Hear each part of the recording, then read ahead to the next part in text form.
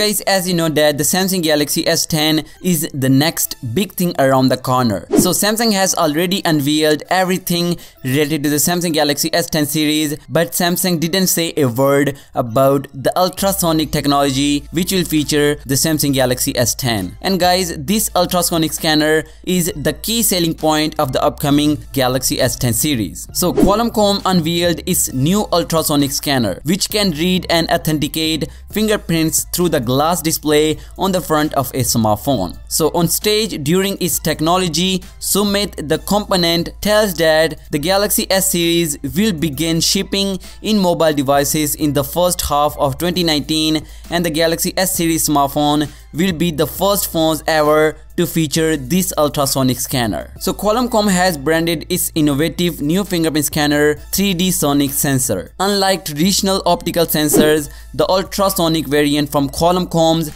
does not compare the print against a two-dimensional pattern previously stored. Instead, Qualcomm's all-new 3D sonic sensor create a 3D dimensional mold of the fingerprint by bouncing sound waves of the skin through the display. So according to Qualcomm, the sensor can capture a breathtaking amount of detail down to the individual eyes and pores. According to them, this makes it far more accurate than optical sensors that compare the pattern of the fingerprint. Guys, don't forget that all the smartphones from Vivo and OnePlus are using optical fingerprint scanner, not 3D sonic sensor or ultrasonic sensors.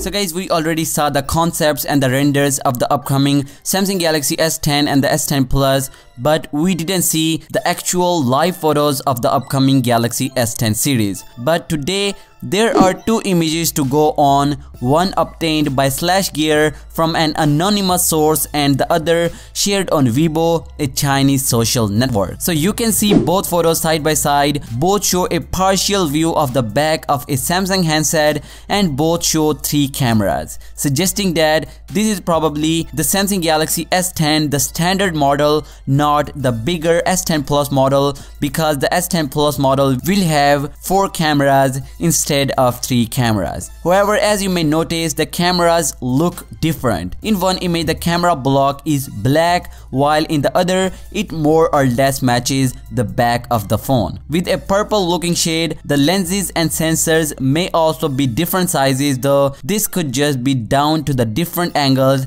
they're photographed at. And this means is that only one of these images is genuine, if either are, or it could be that we're actually looking at 2 different models of the Samsung Galaxy S10 series. So guys, what's your thoughts on this? Let me know your thoughts in the comments down below, and I'll catch you in the next one. Peace out.